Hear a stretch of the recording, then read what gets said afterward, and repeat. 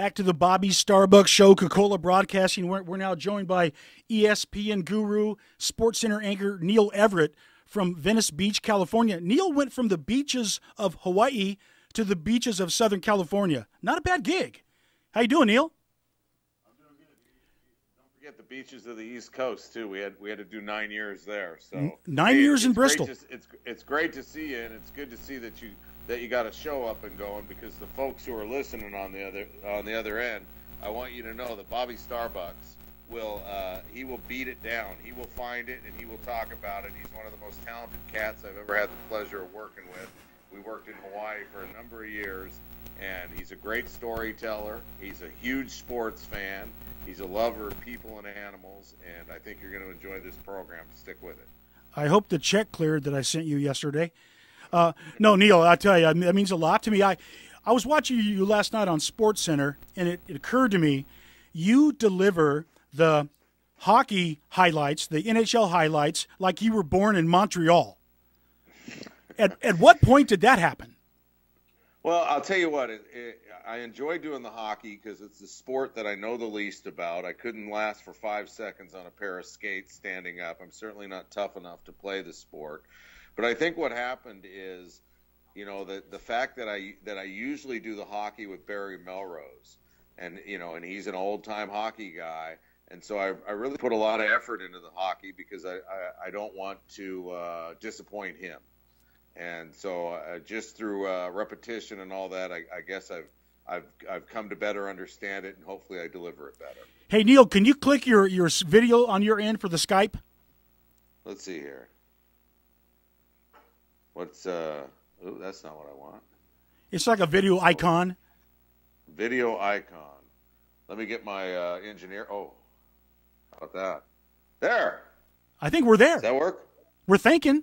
Looks like something's happening. Mount Everett. All right. Welcome to the Valley. I'll tell you go. something. No, I'm serious. I was listening to your call the hockey last night. I'm thinking, at what point did you, become so polished? Because in your DNA, you're a basketball guy. Your father was a coach. You had a relationship with Pete Newell and John Wooden.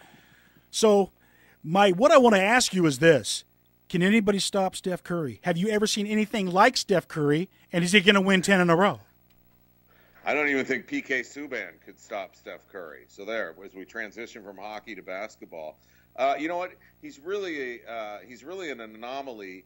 It was interesting because and I don't know when this is going to run, but today, on this Friday, I was reading something about Isaiah Thomas, and he said, Steph Curry would not be having the success he's having against the defenses of Isaiah Thomas's years. And I had said that exact same thing last night. As physical as Isaiah Thomas and John Stockton and guys like that got, I don't think Steph Curry would be as effective. But the game is more wide open now, and the game's evolved in that way. And so, listen, he's a pleasure to watch. But I guess, and I'm not trying to rain on Steph Curry by saying I don't think he'd be as effective. Listen, I'm sure he'd be a little stronger and would bulk up, and he'd probably prove me wrong. But yeah, he's really fun to watch, Bobby. And we got to go up last year to the NBA Finals and the Western Conference Finals in Oakland, Stan and I, and see him up close and personal. And then we've done a television commercial or two with him. Curry chicken. So curry chicken in the calf.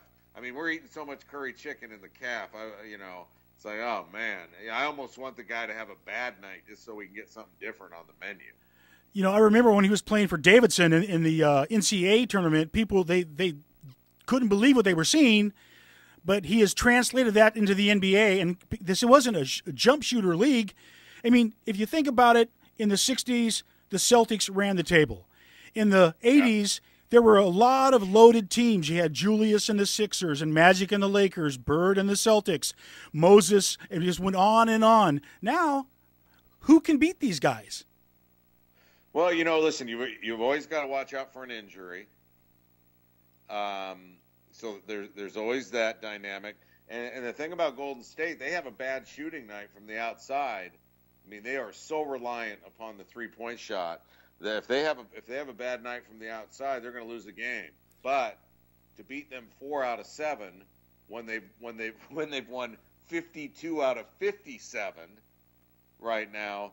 That seems like a tough task. So it'll be interesting. Listen, the NBA playoffs, it always goes up another notch, and so it'll be interesting to see how that works out. It's an exciting time, and listen, the NBA when it's on, it's a good watch. That's for sure.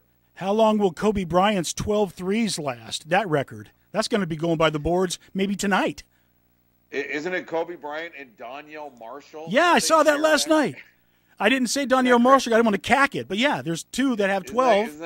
Isn't that crazy? Yeah. Yeah, I'm surprised that Curry hasn't hit that yet. And I think Klay Thompson owns it for 1 quarter, and I think Chandler Parsons owns it for 1/2. But Curry just, I mean, boy, the thing that's overlooked, Bobby, is that he's such a great ball handler. And, everybody talks about his shooting and all that, but he's become such a great ball handler. And I remember you said about Davidson. I remember the first time I ever saw him, I was in the Las Vegas airport. I'd gone there to go to a library convention, and the NCAA tournament was on, and Gonzaga was playing Davidson, and I'd never even heard of Davidson. I'd gone to school with a guy named Tom Davidson, but other than that, I'd never even heard of him. And so I'm sitting in the Las Vegas airport looking at this TV, and I'm like, who is this kid that looks like he couldn't even grow, he looked like peach fuzz on his face.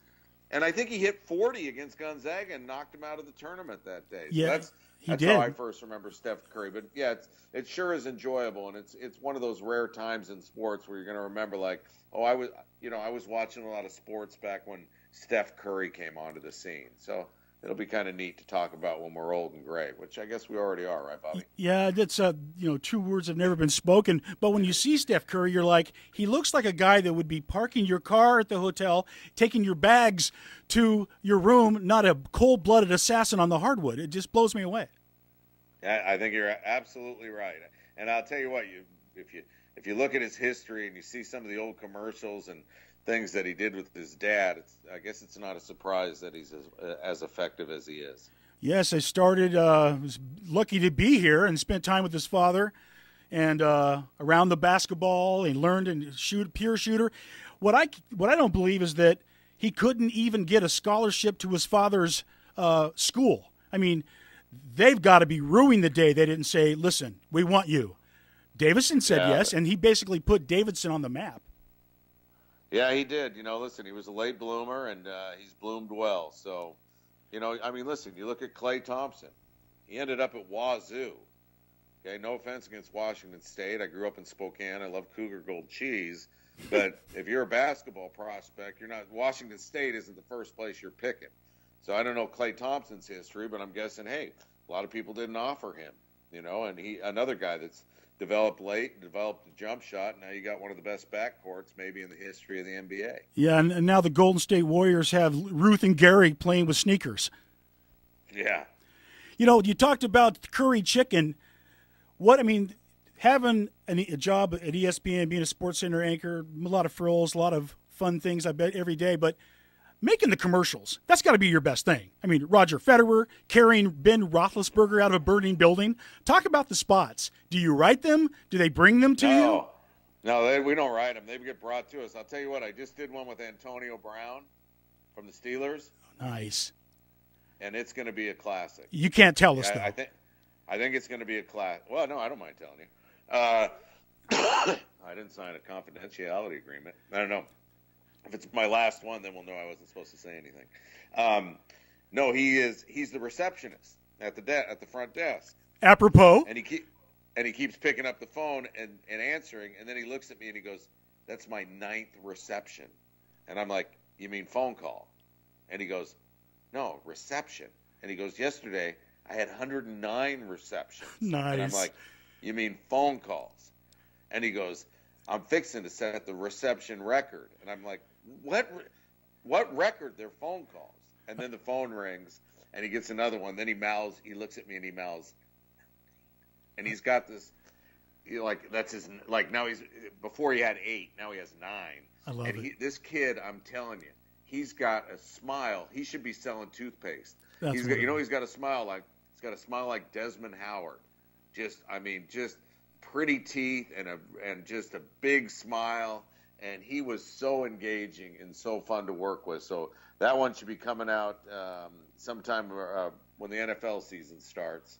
And I think folks are going to like that one. It was a lot of fun to shoot. And those are a lot of fun to shoot. We shot the one with Gronkowski not too long ago, and that was pretty good. And the one with Kevin Love that we shot was good. But then when a guy gets traded, like Kevin Love did, then you can't run that commercial anymore. I see.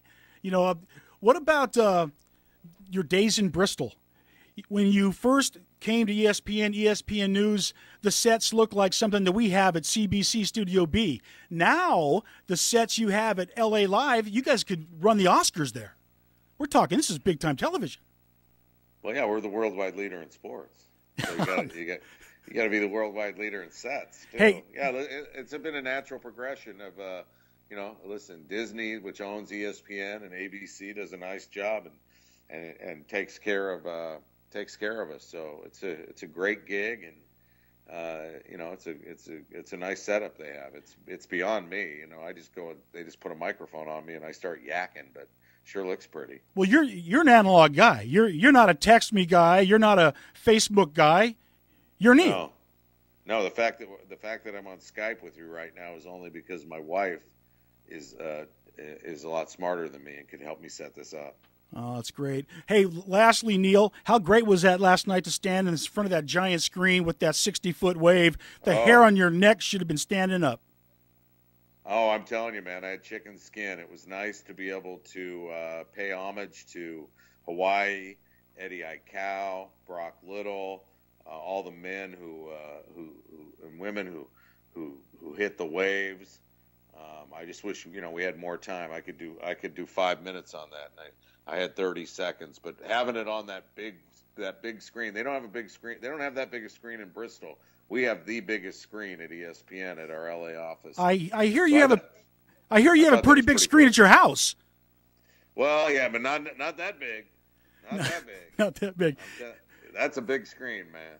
Mount Everett, Neil Everett, thank you for your time. I really appreciate it. Best of luck to you. Continued success. Bobby Starbucks, I'm here for you anytime, brother. I love you. All right, man. Aloha.